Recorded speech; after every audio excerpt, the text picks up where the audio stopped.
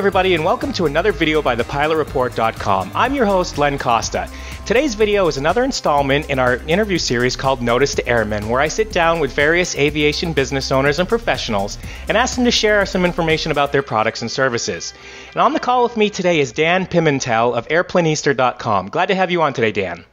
Len, thank you very much. So tell us a little bit about what is Airplanista? Let me go to the very beginning. I've been a journalist slash writer slash photographer since about 1974. Okay. And the past 6 years, I was a blogger, blogging at aviatordan.com. But I was looking at my 7th year as a blogger and started wondering if if that platform maybe had plateaued. A year prior to that, so maybe in 2009, I was doing a blog post, and the word airplanista, as in fashionista, barista, popped into my head.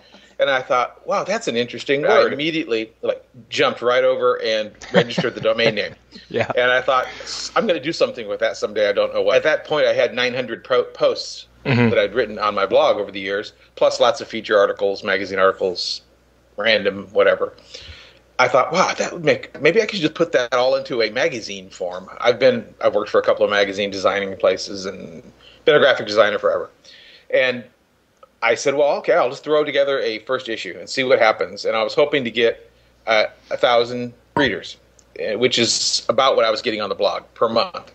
Well, I ended up getting 11,000 the first month. And so I thought, wow, this is pretty cool. Maybe there's something to this.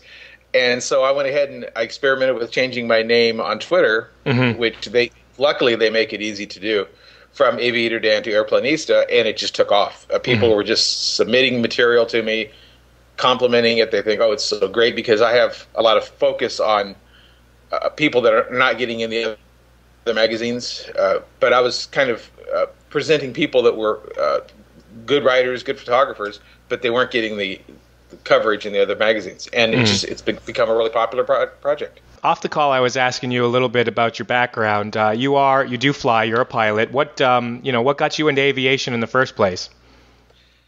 I have the standard story. I used to ride my Stingray bike over to the Fresno airport, with the big handlebars and the whole bit, and hang on the fence, literally, and watch at the end of 29 right, and watch the 707s and I think there were Delta Darts from the Fresno National Guard take off. Loved it, and just from about 10 years old, just loved every minute of it, everything about aviation. Now, how have you found the internet has helped your publication is online. How have you felt that the internet has helped you produce that and distribute it to the masses?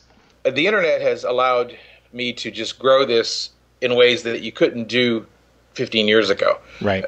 I'm a big fan of Twitter because of the immediacy of it. If I was working in the 1980s producing this magazine, I would hit the streets and burn shoe leather to try to find a story.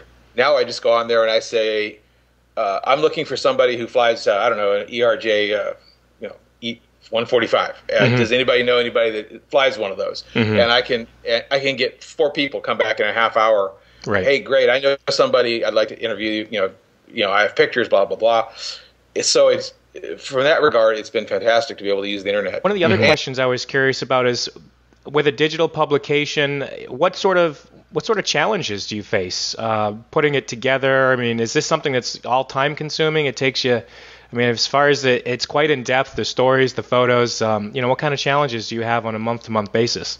I've been a graphic designer now since '74 in various ways. I guess back in those days, we weren't called graphic designers because there was really no computers. Right. But as a reporter, I've developed a writing style where I can almost sit down to write a story and think about it as I'm writing it. And in other words, my brain stays a couple of steps ahead of my fingers, so the story just comes out. And with a little bit of editing and tweaking, it seems to be right. I almost always have it open as I'm working in my ad agency, and somebody will email me the content that they promised.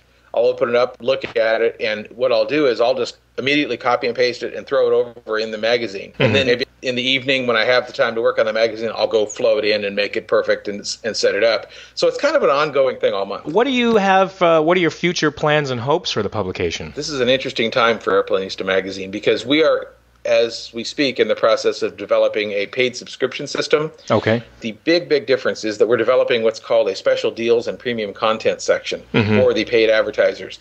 For the paid subscribers, excuse me. So my advertisers are coming up with deals, coupons, dollars off, things like that. So when people will go to buy a paid subscription to the magazine, they'll be able to get in here, and for a whole year they'll have access to a number of some pretty substantial deals, and any one of those they'll get their money back 5 times over on the money they pay for the subscription. So this has been Dan Pimentel of Airplanista.com on our Notice to Airmen interview series. It's been a real pleasure making this video for you today. Once again, I'm Len Costa with thepilotreport.com, wishing you clear skies and calm winds. Take care, everybody.